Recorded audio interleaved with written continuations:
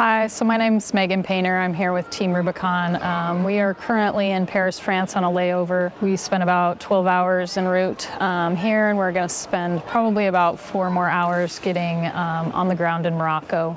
I think it's important to kind of touch on why wash is so important.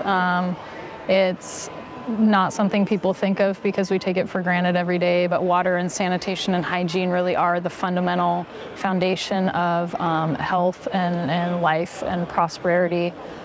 So in a place that's been affected by something as catastrophic as this earthquake, we really just need to get in and lay that foundation for the local community to be able to build back upon that and be healthy while they do that.